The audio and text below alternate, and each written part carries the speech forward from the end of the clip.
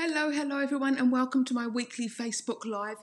Today we're going to be talking about the top 3 mistakes you're making while using coconut flour and how to fix them. So I'm Libby, I'm the founder of ditchthecarbs.com. I'm a pharmacist, a health coach, and mother of 3, and I'm going to discuss all about how to fix your problems with coconut flour. And let me know in the comments where you're watching from and which do you prefer, coconut flour or almond flour. So let's get cracking.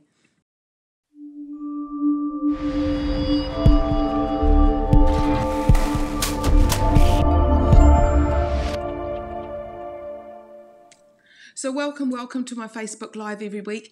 Every week I always do a little topic, top 3 mistakes you're making, how to fix them. Last week it was low-carb sweeteners. The week before that it was about how to start low-carb and any problems you're having or the top 3 mistakes you're making. So let me know in the comments below today, where are you watching from and which do you prefer? Do you prefer coconut flour or almond flour? But today in particular we're going to be going through the top 3 mistakes you're making when using coconut flour and how to fix them. So the number 1 mistake I see every single day is that people do not use coconut flour in recipes that have already been developed using coconut flour. Now the reason I say that is because coconut flour and almond flour are and wheat flour, completely different. They have completely different properties. You use different quantities. You need different amount of eggs, different amount of dry to liquid ratio. It's completely different. So the number 1 mistake is, if you're brand new to using coconut flour, only start out using recipes that have been developed using coconut flour.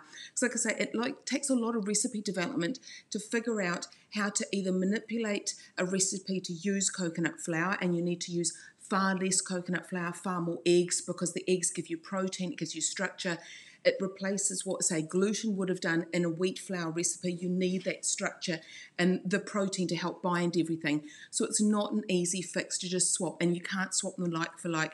And the reason I say this is the number 1 mistake that people make is because I would say on a daily basis, sometimes 2 or 3 times a day, I will get comments on the Facebook page or on the website saying, I made this, but I didn't have almond flour, I used coconut flour, or I didn't have coconut flour, I used almond flour, and it didn't work, it was a flop. And it's like, well, that's not my recipe. You can't easily swap them in between. So that's the absolute number 1 mistake. And I would say the easiest coconut flour recipes, if you want to go and try some today, is probably my keto waffles. That's the number 1 pancake kind of breakfast recipe on the site. There's also my raspberry vanilla mug cakes.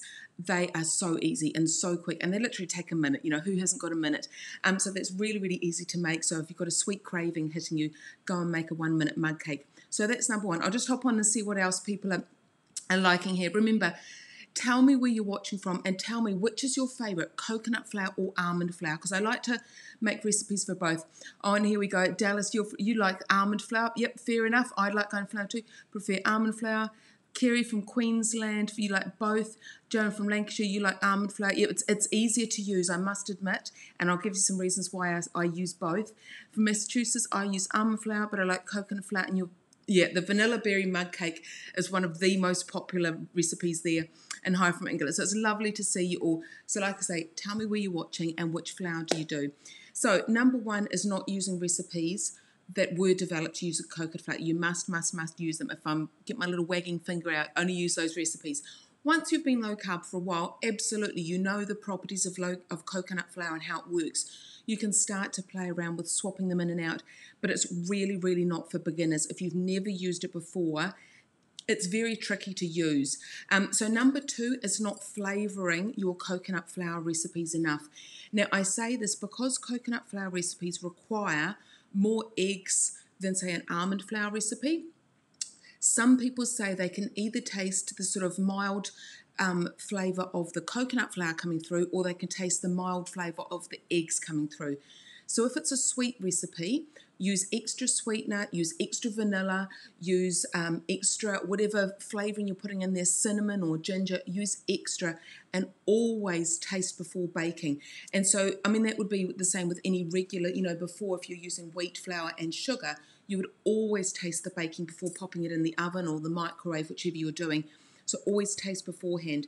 If you're making a savoury recipe, say, for example, my cheese mini flour loaves, mini cheese coconut flour loaves, I would add extra cheese, I would add extra chili, maybe some extra rosemary, a little bit of extra salt and pepper. So flavour them well, and if they don't taste great before you're baking, nothing's going to change. They're still going to taste a little bit off once you've baked them. So always make sure you over flavour or you over sweeten, or you add additional cheese or additional vanilla, depending on whether you're making a sweet or a savoury recipe. So that is error number 2. Let's see who else coming in. Almond flour. Yep. So tell me where you're watching from and which flour you prefer. From Misbel, Melbourne. Oh, bless you, darling. Yeah, we can see in the news that you're in the second lockdown. Hi from Corpus Christi, Texas. I like both depending on the recipe. Yep, absolutely. From Kansas, I love coconut flour and need more recipes. Okay, go onto the ditchthecarbs.com website. Look at the top. There'll be recipe index. When you go in the recipe, all of the categories below, and I've got a specific category just for coconut flour recipes. And that will have recipes that are either developed just using coconut flour or that I've done substitution. So say, for example, my famous, the fathead pizza recipe. You can use that using almond flour, which is the more preferred method. But if you've got an almond flour allergy or you want to use coconut flour, I do have the substitutions. They're all in there.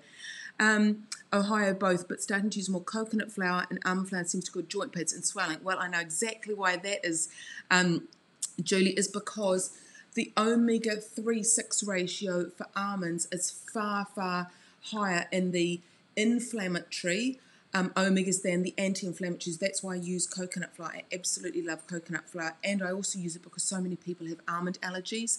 Like you say, it gives them inflammation in their joints. A lot of people can't take almond flour recipes to nut-free schools for their children, so that's why I develop a lot of coconut flour recipes. But like I say, it is trickier to work with, I'll be absolutely honest, and that's why I'm going through the top 3 mistakes. So number 1 is not using recipes that have been developed using the coconut flour.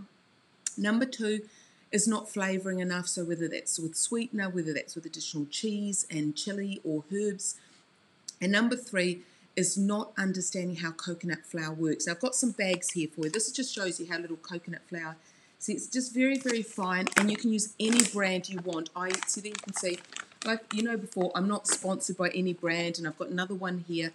Find a brand that you like and stick with it, because one brand will vary from another brand, and also one batch of coconut flour bag will vary to another batch.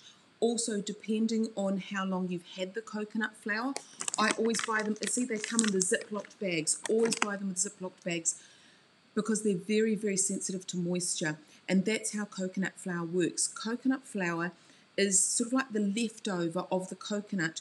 It's been defatted, dehydrated. It's almost just the fibre that's left over for when they make coconut cream, coconut milk, coconut oil. We utilise the entire coconut when we use coconuts, and so that's what coconut flour is. And to understand how it works, when you use coconut flour, it swells and absorbs many, many times its weight in liquid, in eggs. You need, like I said before, you need the eggs and the protein to give it structure. So not understanding how it works. Some people make, say, coconut flour pancakes, and they won't let it sit for a while to thicken. And they'll go, oh, the pancake didn't have any structure, or they were too runny. And just sit there for a while, and as you're mixing it, you can see it swelling and absorbing.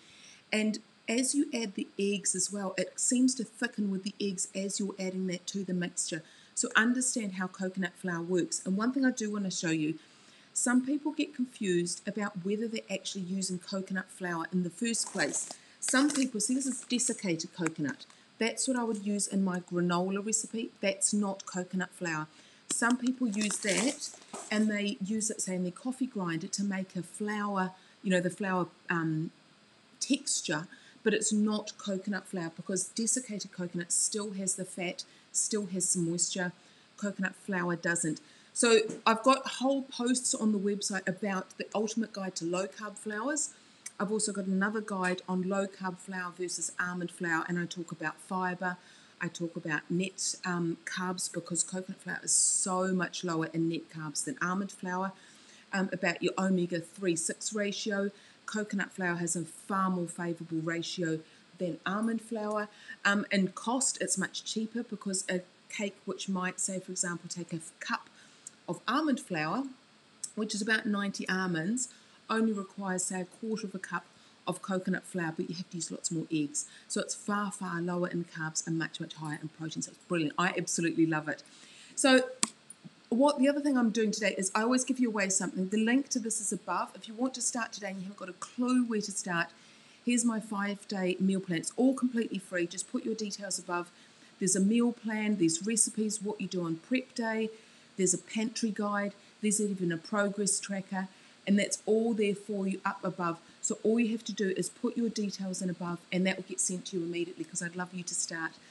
So let me know, like I say, where you're watching from and whether you like coconut flour or almond flour. Thank you, Kimberly. Yep, my pleasure. From San Francisco, you like using both? Brilliant. Do you mean that you can taste the raw flour dough? Yes, you taste, that's exactly what I do. If I'm making something, I will taste it, and it's completely up to you whether you are comfortable having raw eggs. It doesn't bother me whatsoever. I've got a whole article all about, I think it's in the 1 minute mayonnaise recipe, all about some people are worried about having raw eggs, some people aren't. If you've ever had mayonnaise made from scratch, if you've ever tasted cookie dough or cake batter, you've had raw eggs. If you've ever had I suppose hollandaise sauce is kind of cooked, but I don't worry about them. You can buy pasteurised eggs or you can pasteurize them yourself, but I always taste the batter before, or cookie dough or cake batter before I cook it, because I might think, oh, that actually needs a little bit more vanilla this time, or it might need a little bit more sweetener, or if I'm making the mini cheese loaves, I might add additional cheese or additional chili. Just a tiny bit, just to know, is that going to be a success once I bake it? Because I always try and save you guys money, and I don't want you to have baking failures. So that's about it. So they are my top 3 tips. Not using recipes developed using coconut flour. You cannot do one-to-one substitutions. Not flavouring or sweetening your recipes enough. And number 3, not understanding how coconut flour works. So that is our little 3 tips for you today. Top 3 mistakes you're making and how to fix them. And come and join us. I'd love for you to learn how to live low carb. I teach you how to live low carb for life. I've got over 300 budget-friendly and family-friendly recipes. And I will see you next week in next week's live. Okay, see ya. Bye.